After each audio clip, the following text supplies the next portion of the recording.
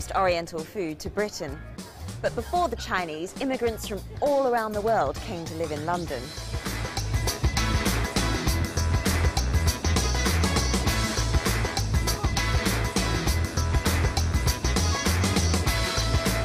British people enjoy a huge range of food and flavours from other countries.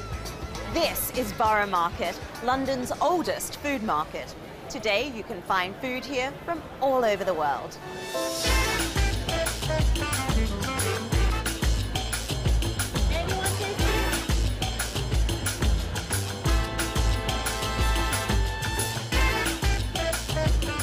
This is Italian cheese. Each group of settlers brought their own food and styles of cooking, and people here embraced the exciting new flavours.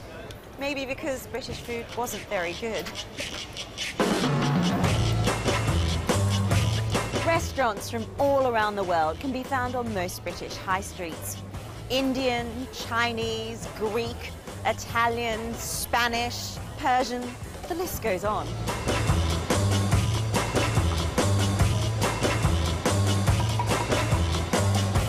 But just what are the UK's favourite dishes?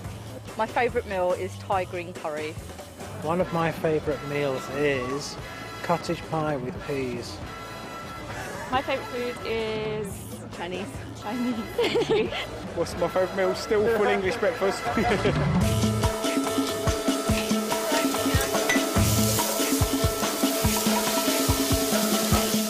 This is a full English breakfast.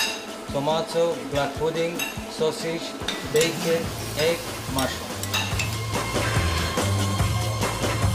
A big fried breakfast might not be to everyone's taste, but in Britain, there is something for everyone.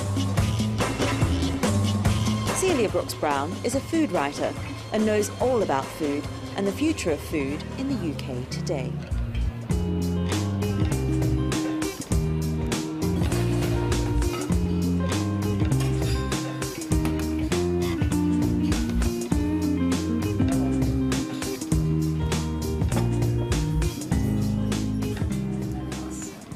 Looks good. What have we got here, Celia? Well, this is a British tomato salad with a Yorkshire-made sheep's cheese. And here we have a Barnsley lamb chop with new potatoes and a mint hollandaise sauce. So is this a sign of developments in British cooking? Yes, people want to know where their food comes from. Chefs in restaurants like these are reinventing classic British dishes. They're using ingredients that are locally sourced and locally grown. So what about world cuisine? Well, anything goes. Chefs love to experiment with ingredients from different cultures. And we live in a globalized society. It's very exciting. Okay, Celia, if you were cooking these dishes at home, what ingredients from different cultures would you use? Well, I might use something like this. This is a Moroccan spice mix called ras el hanout. Have a sniff. That's really strong. Lovely, isn't it? Now, this might make a lovely spice rub for that lamb chop. I can't wait to taste this.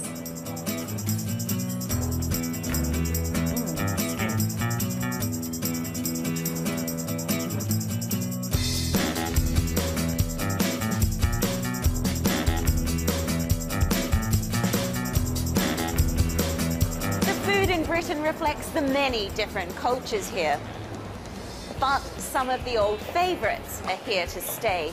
I'm off for my favourite, fish and chips. Want a chip?